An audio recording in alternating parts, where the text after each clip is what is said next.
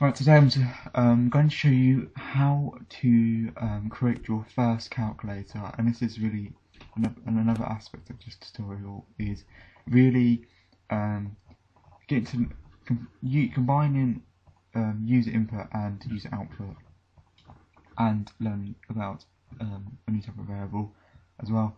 But today, yeah, just cut to the chase. As I explained in the last tutorial, we use our import.java utility to scanner, so we can use our scanner or use the input thing. And then we created a class called public class maths, which I showed you, and the main string or method as before. So first of all, we want to create a variable again, and I've called mine the same before as in another tutorial. I've called it user input, and I'm going to understand how this works as well. So it's called the same thing. Let you know I've just called it user input again. But a new aspect I want to discuss is this line here, line 9, double.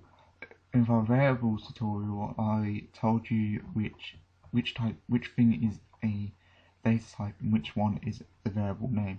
Double is just another data type, and it just allows us to add decimal places to our numbers. So that's all double means. It's just another data type, and I've used these variables here: first number, second number, and answer.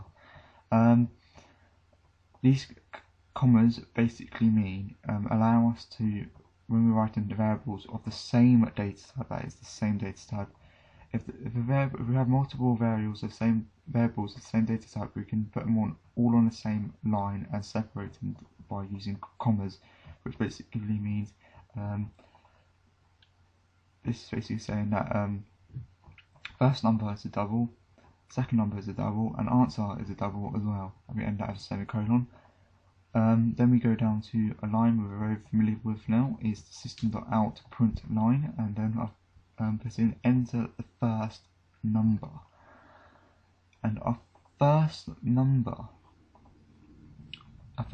contains our scanner variable, and then dot next double. In the last tutorial I did say that it was dot next line. That is, the dot next line is for string variables, and this we put the dot next double for double variables, and there'd be next integer for integer variables, and then next float for float variables, etc. So basically, each data type has to have its own dot next, whatever its data type is. So yeah, we understand how this works as well. So we've stored whatever the user enters for their first number into the first number variable, and we've done the same for the second number variable as well. Remember that the user input contains our scanner, which allows us for user input. Then we jump down to line 16. Line 16 contains a variable again, and in this variable it is created an operation.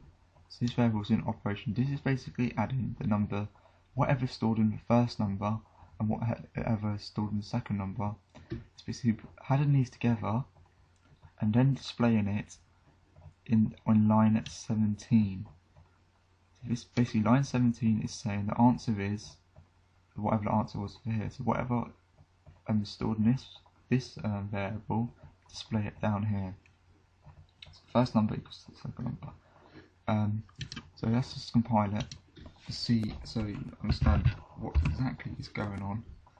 Let's change the desktop, or change to whatever directory, folder, location, whatever, where your Java file stored. I always put mine on desktop because it's good to get to.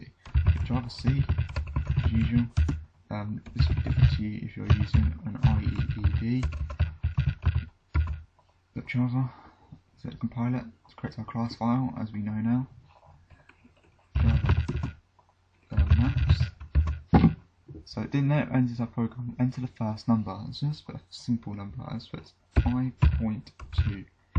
And then it goes, enter your second number, and our second number will be 5.2 again, which brings the answer to So then it says the answer is 10.4. As you can see, it's added these two variables together and it's created our answer here called 10.4. And thanks for watching, hope this helps.